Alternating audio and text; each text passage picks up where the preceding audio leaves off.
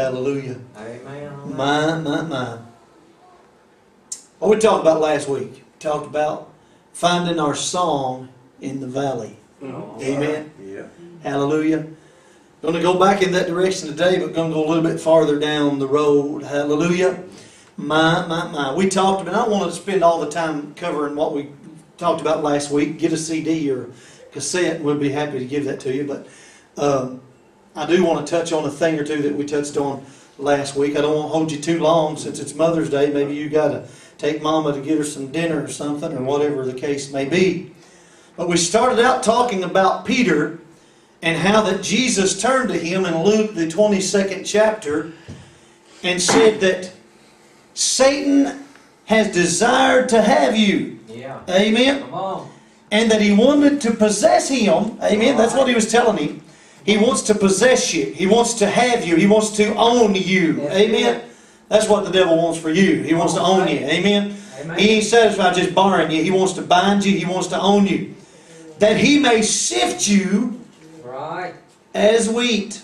Amen.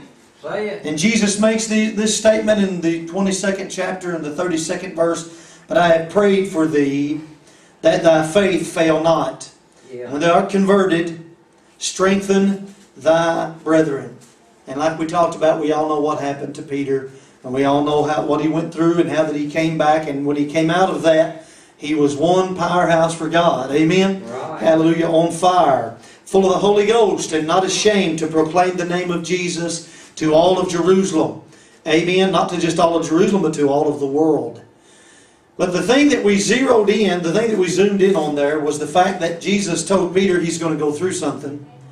And instead of Jesus praying that Peter wouldn't have to go through it, Jesus prays that Peter's faith would not fail him. And I made this statement last week that if I wasn't licensed through this ministry, I might get my license yanked from me. But it's not God's will for you to live on the mountain. All right. Amen? Come on. Amen.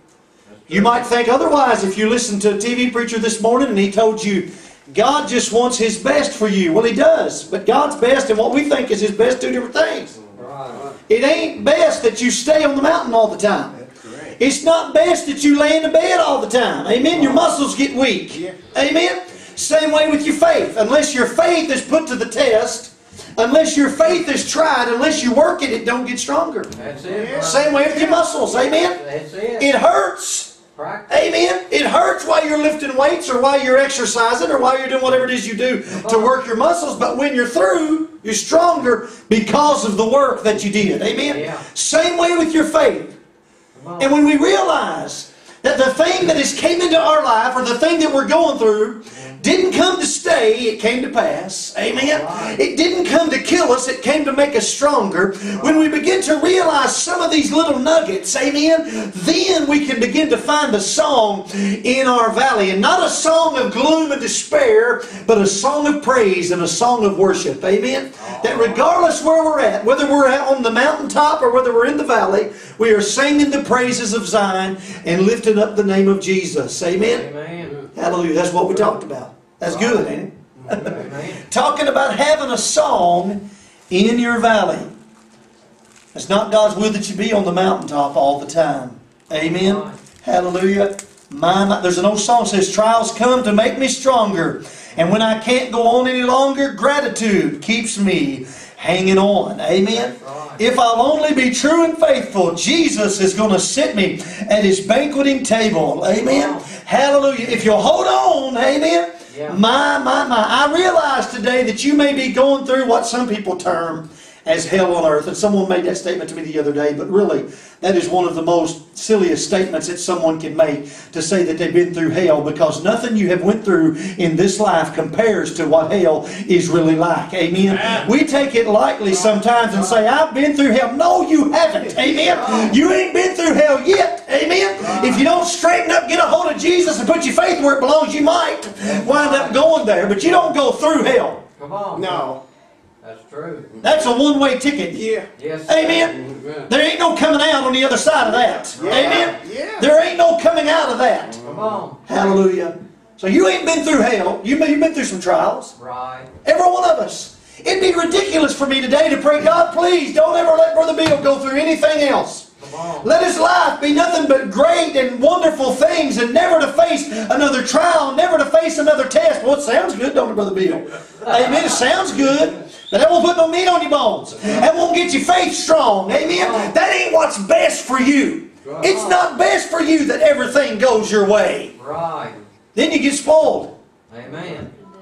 The Bible says when Israel waxed fat, what did she do? She kicked.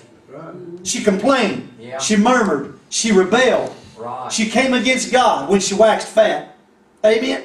Trials, my, will come into our lives and are allowed to come into our lives to make us stronger, not to kill us, not to destroy us. Amen? Yeah. James said, well, first let me give you 1 Thessalonians 5 and 18. This can be summed up with this one scripture. In everything give thanks, for this is the will of God in Christ Jesus concerning you. In everything give thanks. What this is telling us is that no matter what the trial, no matter what the test, we're supposed to have a thankful heart. Like Brother Sleece said this morning, amen. We're supposed to have a gratitude or a thankfulness, amen, no matter where we're at, no matter what we're going through. James would say in the first chapter, the second verse, my brethren, count it all joy when you fall into divers temptations. Amen. Count it all joy when you go through trials. Why? Because knowing this, he goes on to say, that the trying of your faith worketh patience. But let patience have her perfect work, that ye may be perfect and entire. Now he's talking about being mature. Amen? Growing pains. Perfect and entire, wanting for nothing. Wanting nothing. Amen? In order for you to grow in the Lord, it's going to take some adversity. In order for you to get strong in Jesus and strong in God, it's going to cause you, it's going to take you going through some things in your life. Come on.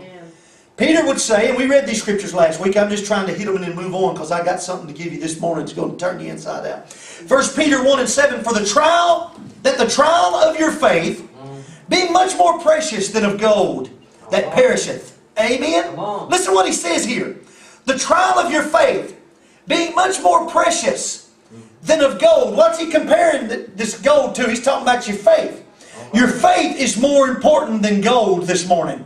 Your faith is more important than you not going through something this morning. It ain't so much important that I pray that Brother Scott goes through nothing as it is that I pray, God, when he does go through something, and he will go through something, don't let his faith fail. Amen? Let his faith become stronger. Let him come out better off than he was when he went into the trial. Amen? When he comes out on the other side of the valley, let him come out stronger and a little bit taller in the Spirit and a little bit more spiritually mature. Amen? It's not so important today that I pray that you never go through anything. That's really a futile prayer. But it's important today that I pray, God, don't let their faith fail. When they come out on the other side, let them still be holding to your nail-scarred hand. Amen? And that's what Peter's saying. The trying of your faith, which is much more precious than gold. What would Job say? When he has tried me, I will come forth as gold. What was he talking about? He was talking about the testing and the trying of his faith. The trial and the battle that he was going through. And when he come out on the other side, he believed, even though under some of his murmurings and his complainings and maybe even some doubt he had there, he believed down deep whenever the rubber met the road that his Redeemer was alive. And when he came out on the other side, he was going to be stronger for what he was going through. When he has tried me, Yes, sir. I will come forth as gold. So while I'm in the fire, Lord Jesus, while I'm in the fire, take out some of my old complaining. Take out some of my old bad attitudes. Take out some of the old flesh that I've been trying to get rid of, that I've been hating and not dealing with. The things that I've been allowing, Lord, take them out. If I want to be in the fire, don't let it destroy me. Let it make me purer than I was when I went in. Oh, say it. Amen. Amen. Oh. So Peter, who knows something about the trying of your faith, he says, the trial of your faith, being much more precious than of gold that perisheth, though it be tried with fire, might be found unto praise and honor and glory at the appearing of Jesus Christ. Amen. Oh, my. And that scripture right there is befitting, since we started off with Peter being the one that Jesus turned to and said, Satan has desired to have you, that he may sift you as wheat. And last week we talked about Jehoshaphat. Amen. Hallelujah. That'd probably be my name if I looked it up in Hebrew. Jehoshaphat. And we talked about Jehoshaphat's valley. And we learned how that the battle was not his, but the valley was. Yeah. You learned how that over there in the book of Joel, it calls a place called Jehoshaphat's valley. Amen. And even though some scholars disagree on whether he was talking about the exact valley that we read of last Sunday, or whether he was just talking about the victory that was wrought in the valley for Jehoshaphat, either way, it gave him claim to the valley. Amen. It was Jehoshaphat's valley. I told you last week, I tell you again this morning, it's time for us to claim our valley. Amen.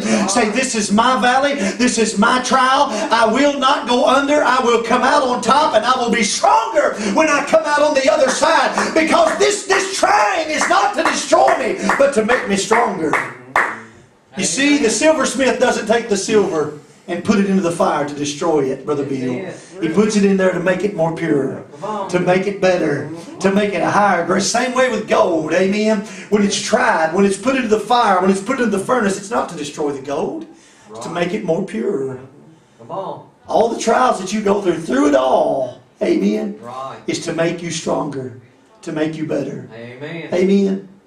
You don't show your love for your children by never disciplining them or never, allowing everything to go their way. Right. Because all you do then is get one big spoiled baby that the first trial that they hit, they're going to throw a hissy fit and give up. Yeah. We learn through adversity. We learn through trial. We learn through the things that we go through. Our faith becomes stronger. And we learned that during this battle that Jehoshaphat went into, the Lord said, you ain't going to fight this battle. Stand still and see me work.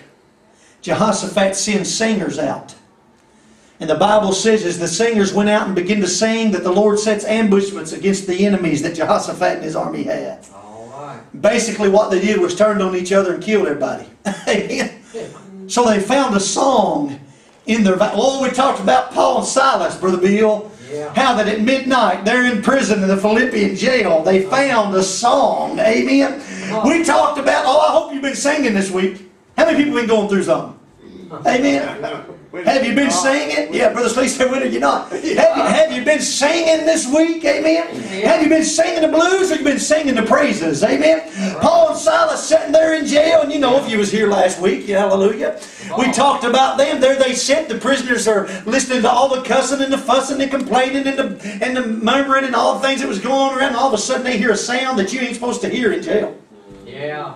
Amen. They'd heard prayers before. Right. No doubt there have been other guys in there that fell on their knees. Oh God, get me out of this terrible place. Yeah. Amen. But the Bible says at midnight, Paul and Silas just didn't pray. They began to sing praises to God. Oh, hallelujah. They begin to sing praises to God. Amen.